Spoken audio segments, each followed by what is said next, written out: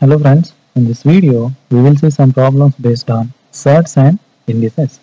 So for example, if a is equal b to the power of x and b is equal c to the power of y and c is equal a to the power of z, then find the value of xyz. Then find the value of xyz. So we have to find the value of xyz. Okay.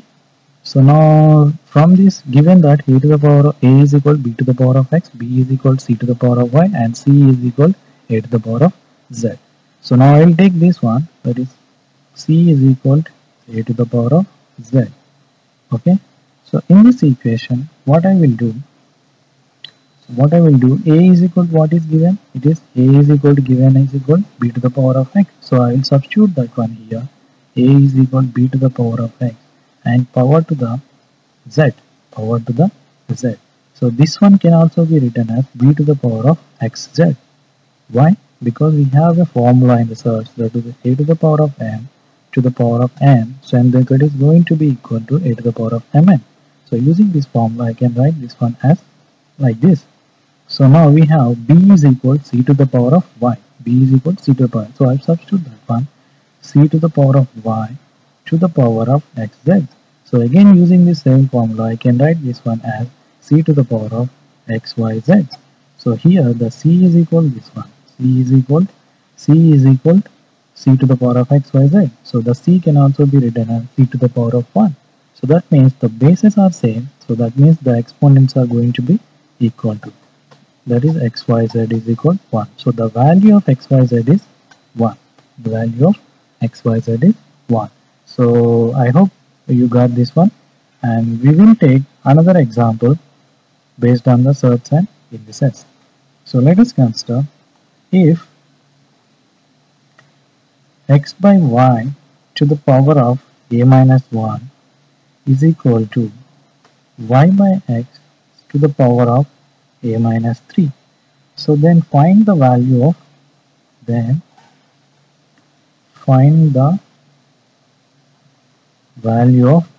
We have to find the value of a. Okay. So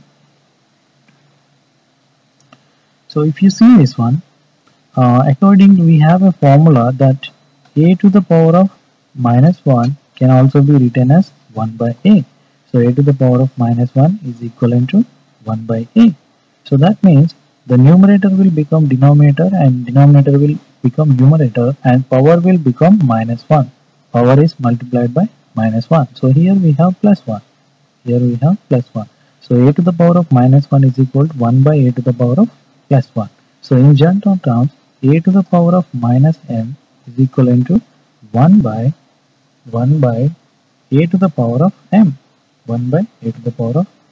So in the same manner, x by y is equivalent to,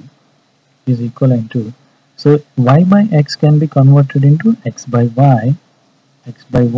So then we use minus before the exponent.